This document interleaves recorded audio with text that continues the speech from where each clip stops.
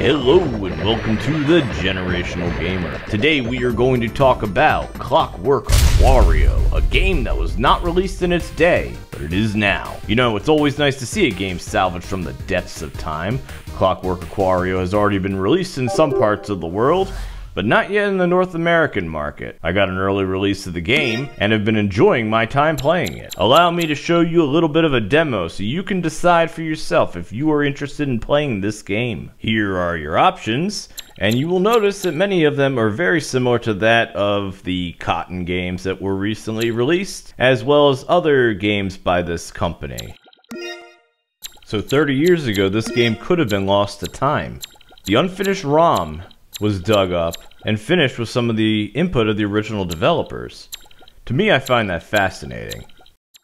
In fact, here's the letter sent from one of the developers. So in addition to the gallery, the official soundtrack was also included, as well as a remix version.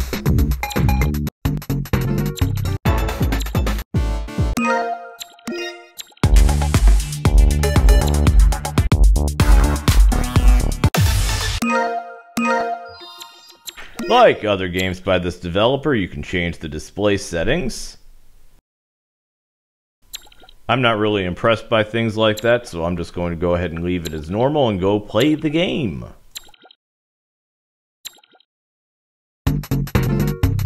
You can choose from 3 characters, and if you run out of lives, you can then choose a different one if you were inclined to do so.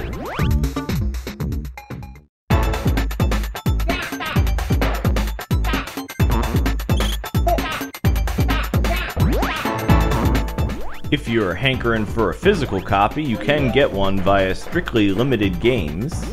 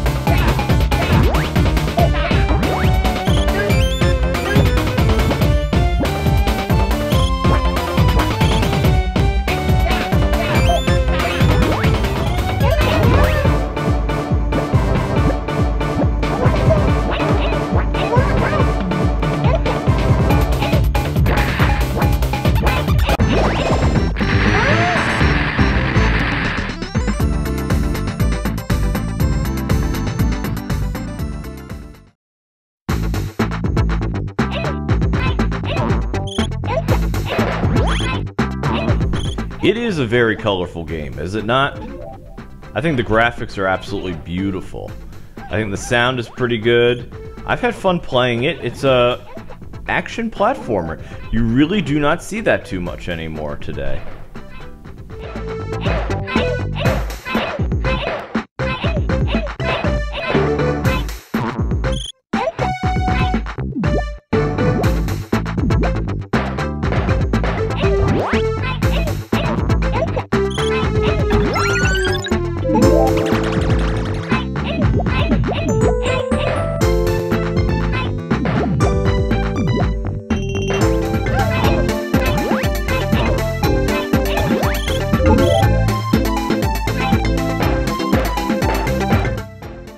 This part right here gave me some Castle of Illusion vibes.